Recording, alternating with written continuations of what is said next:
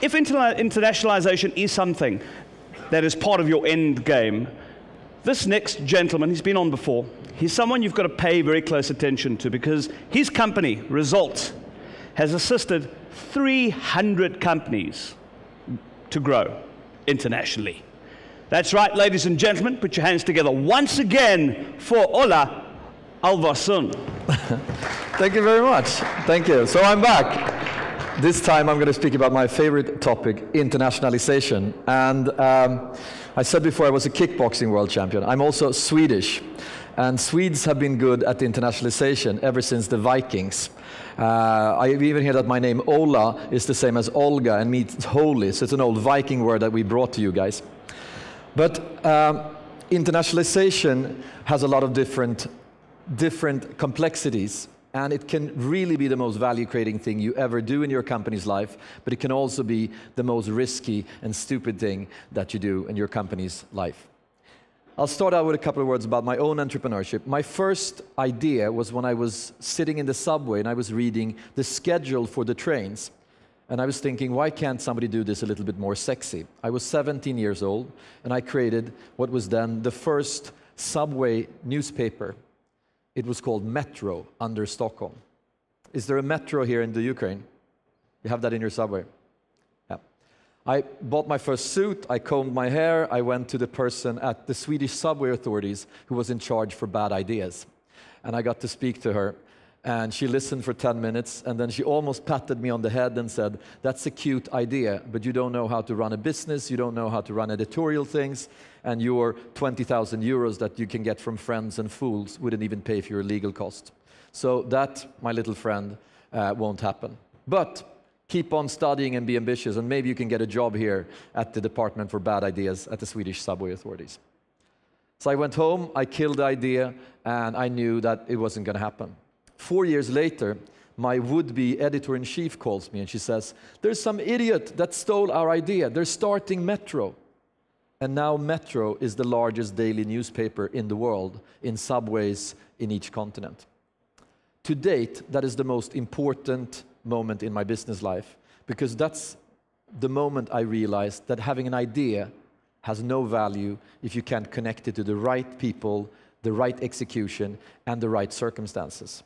So since then, I've been trying to find just that. The second company I was part of starting was a bulletproof vest factory. We were the first in doing things like hardballs, the anti-ballistic growing cup, and other killer applications in the security industry. Our customers were Hells Angels, and then Bandidos came very fast, and then the police came and said, anything going on, and then all kinds of other people. Then I realized, if you don't love the customers, and I didn't love this industry, that's probably not what you should be doing, but it's still around, the Swedish body armor group. Then internet came around, and I fell madly in love with internet. And the notion that there's a global market, you can sit in your office, and then all of a sudden you have customers all over the world. That's what we believed in those days. Of course, it's not so. If I tell you to name the 4 largest Swedish sites or the coolest e-commerce company in Belgium, none of you would have a clue. And that's how local the internet is. So business models are also local. There's fantastic models in one country that nobody knows about in the other country. And that's why it's so exciting with internationalization. Some of the best companies, some of the Googles of the world, from a business model perspective, could be sitting in Kiev or in Stockholm without others knowing about it. So I fell in love with the internet, and we came up with a mad idea that you could actually sell something on the internet. This was in the mid-90s. And just as a point of reference, in France, they didn't have internet. They had Minitel. They had a much better internet. It worked, right? So there was a debate whether we would have internet or not. In that market, we wanted to go out and sell things. There were no payment methods. There were no online clicks you could buy. The banner was just being invented. It was going to be called The Flag. That was the first name. And in this market, we started building a company called Boxman, and we had, in '97, about 1 million customers. We were about 40% of the size of Amazon, and we thought, we'll beat these guys. Jeff Bezos came to Stockholm, and we talked, and we were like, we're smarter than him. He doesn't understand Europe. We can grow faster internationally. So we walked away from that conversation. To date, maybe the most expensive steps I've ever taken. and we embarked on taking our company from market to market. We did something very well, and that's a key takeaway. When you go international, try to find a replicable model so that you don't have to invent your company in every market. And our model was that since we sold music, we went to the biggest music stars in each country. So in Sweden at that time, it was ABBA, they're always the biggest music star, Roxette and Ace of Base, you know, I Saw the Sign and so forth. And we said, invest in this, because this is the way music will be sold in the future. ABBA said no, the others invested. And then we went to the largest media-owning family, and we said to that family, invest in us, because these companies will buy media in the future. You need to create that industry. So the Bonnier family in Sweden, another large media for the Otto family in Germany invested in the company. So whenever we went to a country, we had like an investor target list of super artists, media owners, the heaviest banking families and whatever. So when we came to market, it felt like we were an industry. We had the same prices being a startup as the largest retail stores. And when we launched with Bernard Arnault, the owner of LVMH, the luxury group in France, who made a small investment, I think we had 300 articles the first 2 weeks when we launched. Boxman, the only site with French music and French books, safeguarding the French culture. So we found a very local print, and we just duplicate the model everywhere, and that's why we could grow so fast. What we had absolutely no clue about was how to build technology, and nobody else back in those days. Bill Gates actually came to our company after 3 months of operations and said, we're the largest e-commerce company on a Microsoft platform. So after 3 months after starting the company, we're on the stage waving with Bill Gates. Okay, 3 months later, we changed supplier because absolutely nothing worked. Nothing worked. And then IBM flew in, and they developed their whole net commerce based on our platform. And they had 100 developers, and now nothing works. We had 60% downtime when we launched. So these were early days, and logistics were very difficult. And that comes to the second point. Don't go international before your company runs well in your home market. It's super easy to go international on the whiteboard, and then we take the US, and for many companies that have a strong business model, that would be a strong business model in other markets as well. But it's very important to prepare first. And very often, if you're a young company, $1 spent in your home market is much more valuable than $1 spent in some remote market. So, key point, make sure that operations work, you optimize, you do whatever you think you can do locally before you start looking internationally. Now, when you want to look internationally, there is 2 models. One where we call it the proximity model. I would imagine that a lot of the Ukraine startups, they have in their business plans, and then we go to Russia, and then we go to Poland.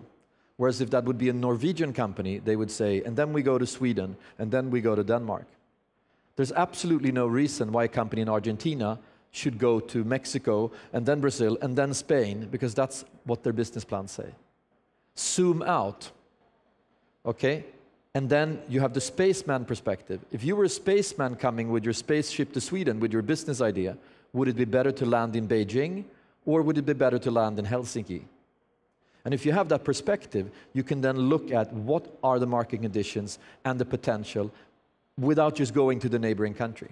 And when you explore those 2 models, sometimes you wind up in, no, we're Austrian, it's much better to go to Germany, the language, we understand the market, the partnerships, this makes a lot more sense. But at least to do that analysis and to think through how you go international. So that's the second advice. Prepare and do your homework. Don't just run. If you imagine how many companies go international, because I met a guy in the bar at the conference and he says, I know everybody in Russia. So we started working with this guy. So by working with that person, you're not working with every other smart person that could help you into that market. And picking your partner is extremely important. If you go into Germany with Burda or with ProSieben that knows everyone, or just some guy that you used to go to school with that speaks a little bit of German, it's a very big difference. So get the basics right, have a competitive advantage at home, do your analysis, not just pick the next market, and then now you're going international. And we've helped Throughout these 15 years, 300 companies go international, ranging from Google and LinkedIn and many companies that you know. And we have little offices around the world looking for local fast growers, and then we help them move to other markets. And one of the most common mistakes is that the CEO is so excited about the internationalization. So the CEO says, I'm going to lead this. And then we ask, could I see your agenda, please? What do you mean? Can I see your agenda? And you look at the CEO's agenda, and it looks terrible.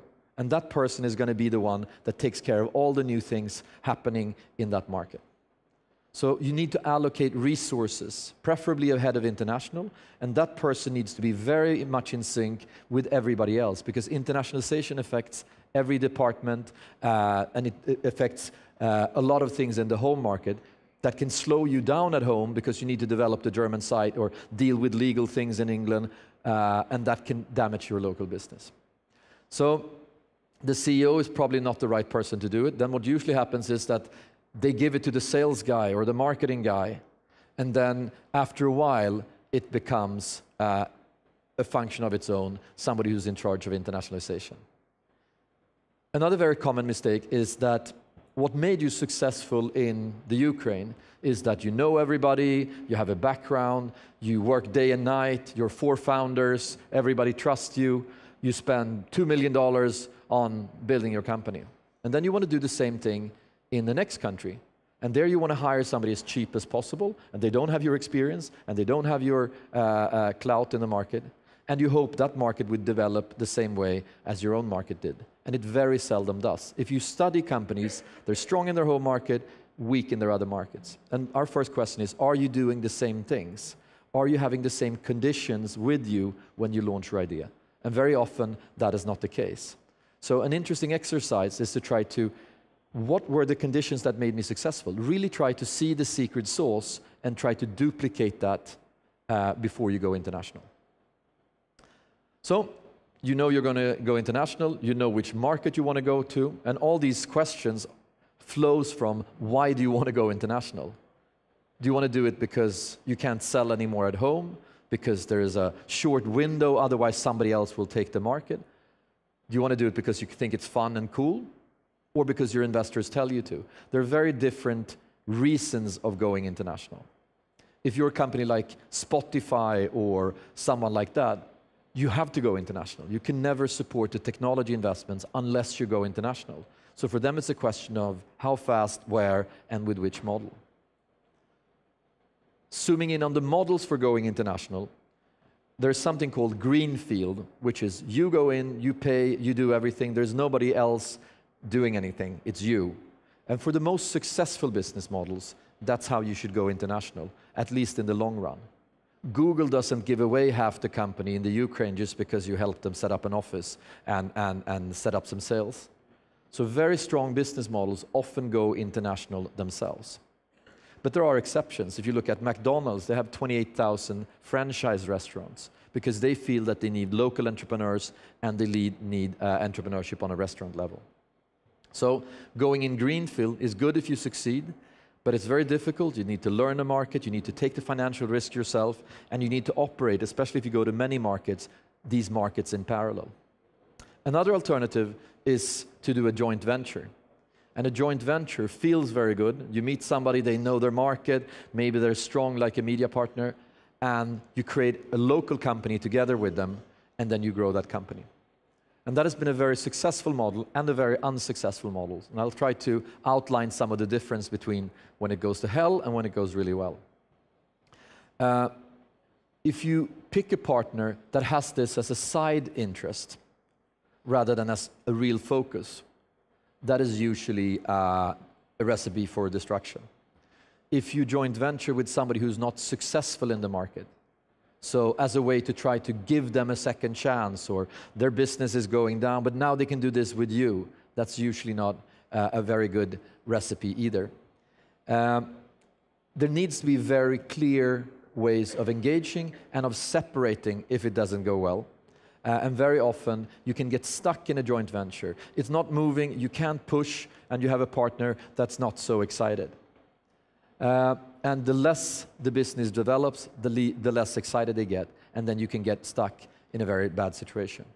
On the other hand, if you have somebody that's highly motivated, that have resources that you can use so that you can hit the ground running and that you can build a joint culture with that entity, maybe towards a full merger or something like that, or towards them selling back their shares in the local joint venture. It can be a very strong model. Also here, you need to think it through beforehand, so you come to them with a model rather than trying to invent it every time in every market. Other ways of going international. Now online, you can go on international with just performance-based marketing, and you can literally sit in your office. We started one company which gathered all the poker players in the world to one common platform. The only thing we did was having 40 people search engine optimizing in each language in the world and doing performance-based marketing. So nobody traveled. We were in, I don't know, 180 countries, and we could actually run that from one place. There's quite few business models where you can do that, but if you can find those business models, then I think what many people get stuck in is just their own language, their own marketing partnerships, their own target group. Here, I think zooming out would be a very good exercise for many as well, because you can buy clicks a lot cheaper and customers a lot cheaper in other countries potentially.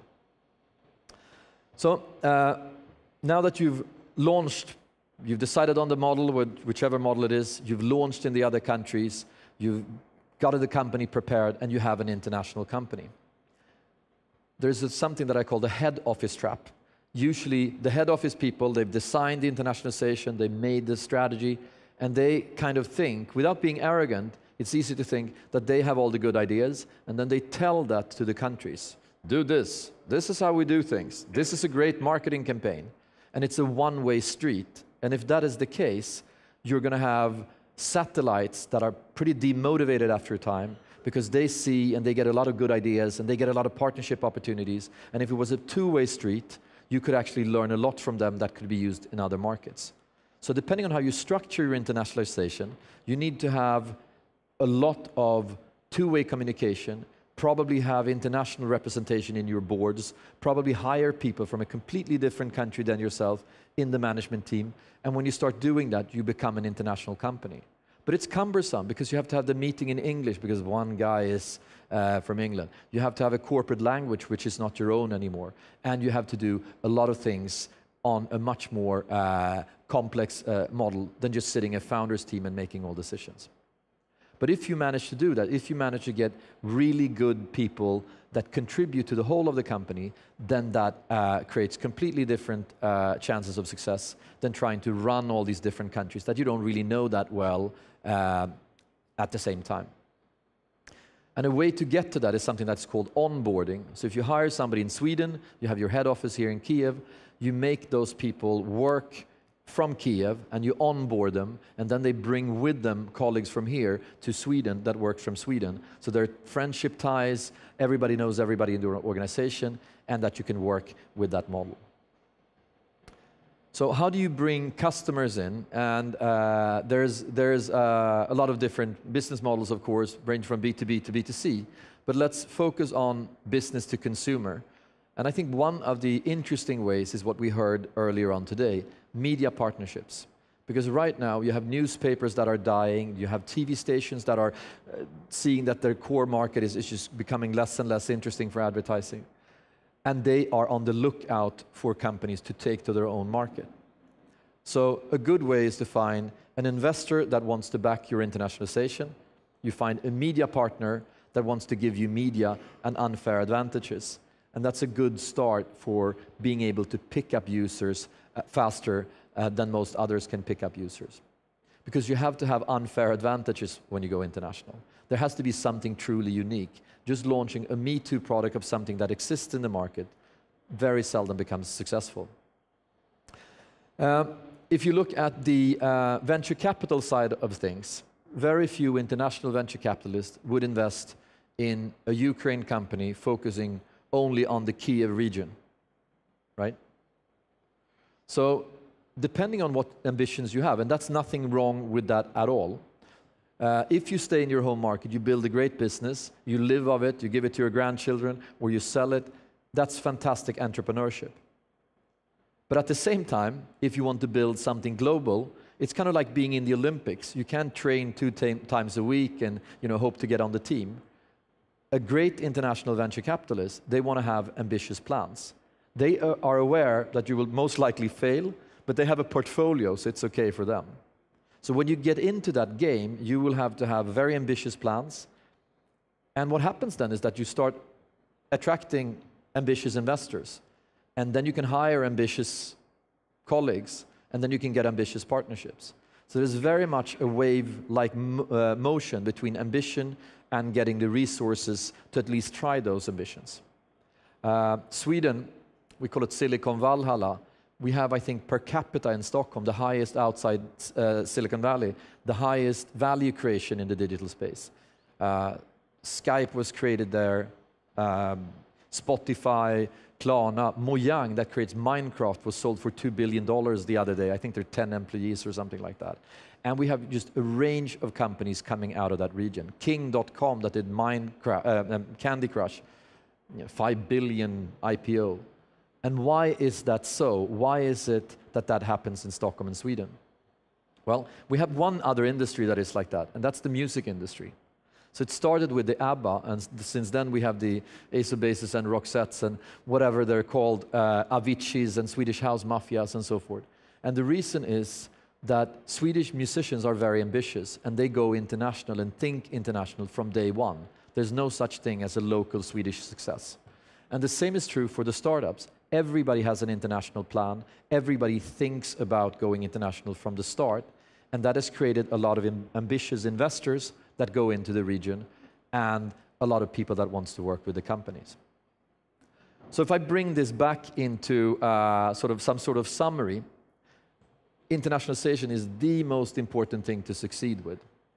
But don't do it until you are very safe that your model can scale and that your model has competitive advantages. When you know that you have that, start exploring the international market. Go to places like this in other countries. Start engaging with advisors and others that have done the trip before. And when you're ready to do your homework, spend some time on the homework. I hate sort of consulting reports. That's not what I'm after. But really try to understand. How would you prioritize the market? What markets are there?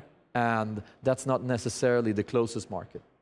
When you have decided on where to go, start exploring those markets, go there, talk to the people, and define a model that is based on your overarching goals. Is it a joint venture? Is it you go in yourself?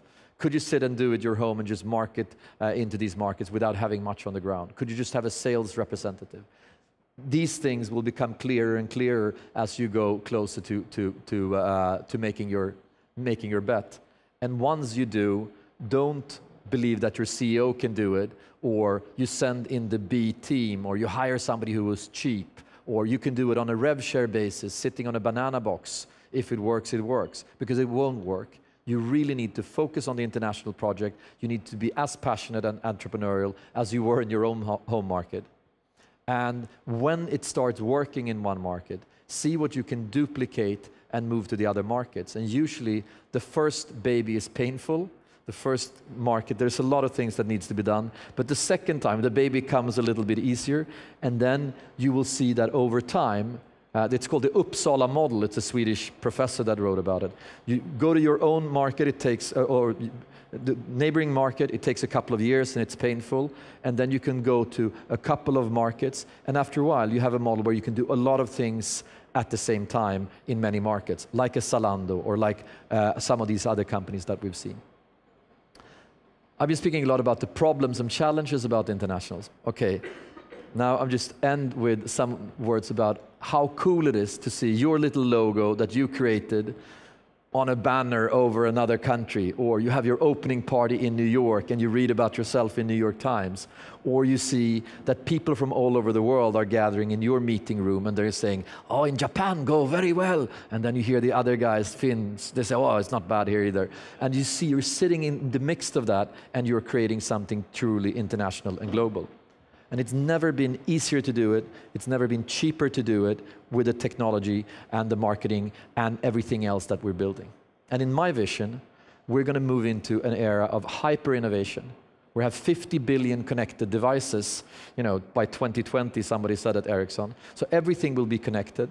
We're going to have 2.5 billion people more joining the party that doesn't have internet today, and we're going to be able to sell and buy from these guys.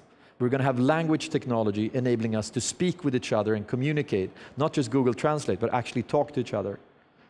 And we're going to have cloud computing, so we don't have to pay for expensive computers.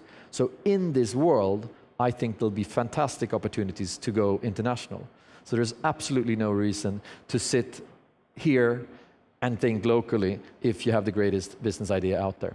So with that, I'd like to end for today. I'm going to be around here, so if you have the greatest business idea in the world and want to go international, we can talk about that. Thank you very much for listening.